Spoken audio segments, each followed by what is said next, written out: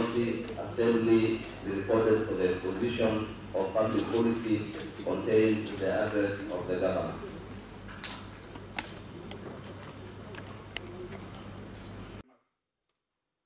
Honorable members, you are all aware that the County Assembly legislation of laws and the exercise of oversight function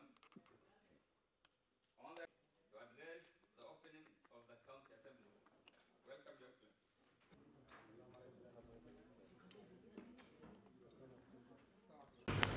I request honorable members and our guests to remain standing in silence.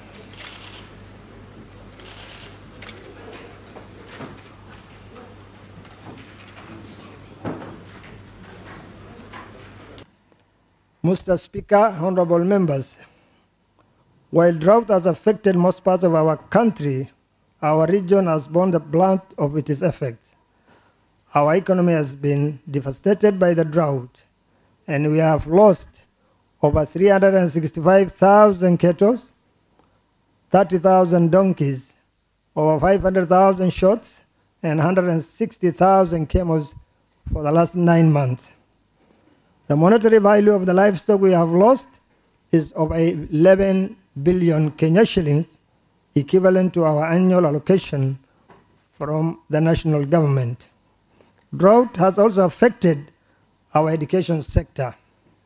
Many schools are experiencing financial stress and cannot provide for food for their students.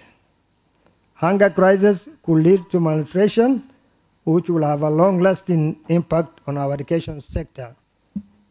Therefore, there is a need to take urgent contingency measures, including water supply to schools and contemplating food supply to 41 boarding schools and over 300 khalif ECD centers in our county.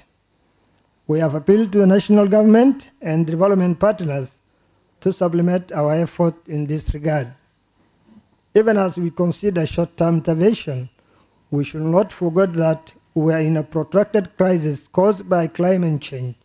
Moreover, unpredictable weather pattern has made rain-fed agriculture and pastoralism, as we know it, untenable.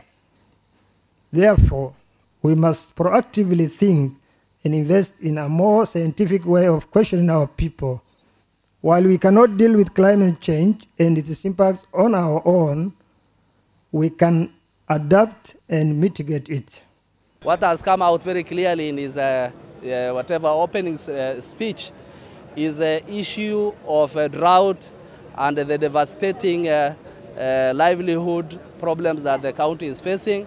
We know that this county is facing third consecutive years of failed rain, and our people by nature are pastoralists, and we have lost a lot of livelihoods. So the governor in his address has spelled out a very clear and elaborate plan on how he wants to intervene and reverse the challenges that has been caused by the drought with the support of national government, particularly the efforts that are being spearheaded by His Excellency the Deputy President, regarding Gachagua, on ensuring that people are not going to die as a result of lack of food.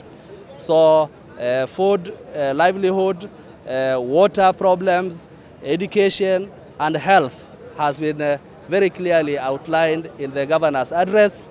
And this, I think, as Mandera County Assembly and the people elected to represent our people will ensure, as per the request of the governor, we are going to give him all the necessary support. That address was fair. He talked on a lot of issues, a lot of things to be discussed. Most importantly, he talked about the devastating effect of the drought, and he specified exactly what can be done to caution our citizens, our Mandera County citizens, how to caution about the drought effect.